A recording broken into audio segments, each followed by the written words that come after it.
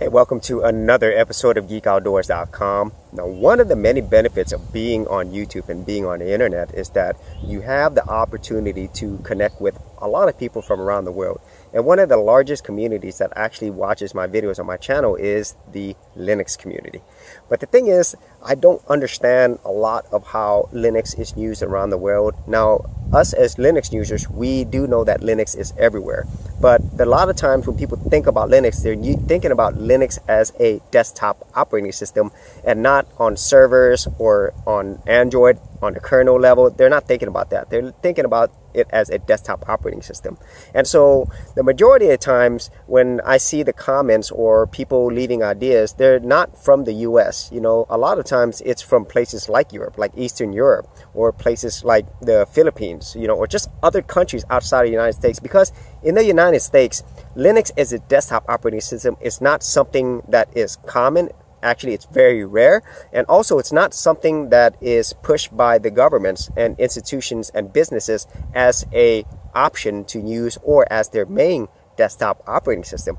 And so hopefully with this series of videos that I'm creating, I'll be able to get a better sense from you, the viewers, who actually use Linux in your countries, because I only know like what I understand. And so the first country that I want to start with is Europe, because a lot of people leave comments on my videos, they're actually from Eastern Europe or maybe from the UK, and so I'm really interested as how the desktop operating system is used there.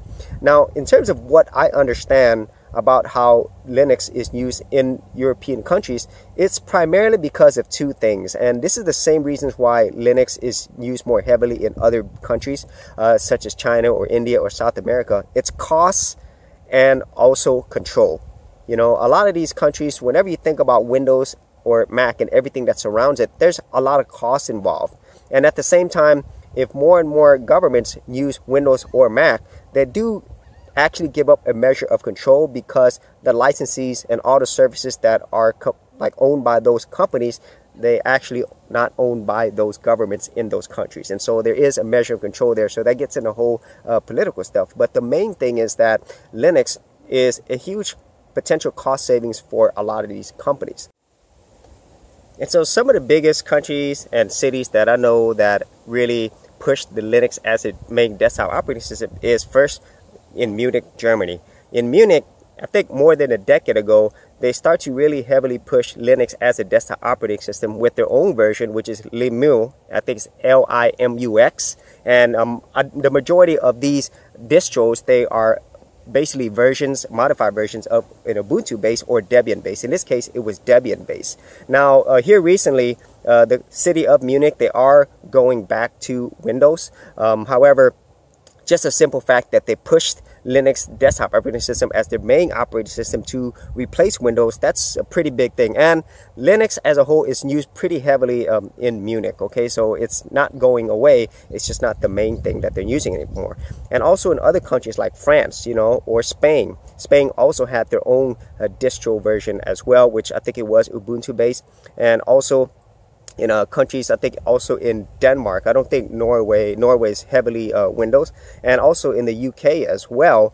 And so though that's my understanding of why it was so popular. And then when it comes to Russia itself also has pushed Linux as a desktop operating system, primarily because of the control factor. Although, you know, with any one of these, there's definitely cost benefits as well, unless you have problems with custom programs that simply don't work with Linux. And then also, I think because of the proximity of where all these European countries are, Eastern Europe, in my opinion, is probably the place where there's the most Linux users that I could see from the comments, but I'm not really familiar with how Linux as a desktop operating system is so popular or so more common in those countries than they are in other parts of the country. Because like I said, a lot of my comments that are from parts of Eastern Europe. I don't really know of that many actual desktop users who use Linux on a daily basis in these European countries, whether it would be at school or whether it would be in their workplace, or even just personally, you know, like when you are going out to coffee shops, do you see more people using the Linux desktop operating system in these European countries? I would gather yes, but here in the United States, it's extremely rare. And so that's it for my first episode on Linux in other countries, starting with Linux in Europe. And as I said earlier, I really do not know much about it. I really only know much about it because of the fact that people from these countries are actually leaving comments in there, and I'd really like to know more about how Linux is used in your country. And so the next ones that I'm going to go to is going to be Linux used in Asia, Linux used in South America, and so forth. But I'd also like any of your ideas as well if you are in those countries. And so if you did get value out of these videos, be sure to leave a like and subscribe. And if you want to support my channel further, you could do that at patreon.com/geekoutdoors. Thanks for watching. I'll see you in another episode. Thanks for checking out this episode.